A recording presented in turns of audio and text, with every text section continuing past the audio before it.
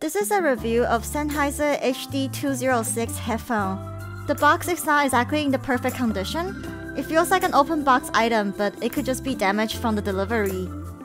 Anyways, opening the box and taking everything out of the bag, we have a 6.3mm adapter and the headphone.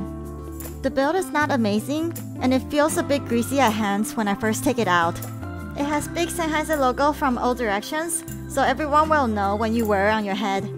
Both ear cups have a line connected to this TRS end. The headphone does not have a microphone, but you can plug the 3.5mm headphone jack directly into MacBook, and I would say the sound quality is pretty good. I do enjoy the audio playback and listening to the music with this.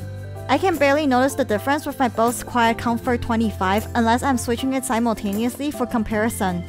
Having that said, HD206 lost quite a lot of points on comfort. I just don't find it very comfortable to wear. The headband is adjustable, but it is still too long for me at its shortest length. You can rotate and angle the ear cup slightly, but the padding is way too thin that my ears just touch the drivers directly. That makes it really uncomfortable to wear. It doesn't really hurt my ears that bad though because the ear cups don't clamp tight enough. However, that also means that it does not block out any sound from your surrounding. So don't pick up this one if you need a sound or noise cancelling feature. I got this one from Amazon for about 40 Canadian dollar.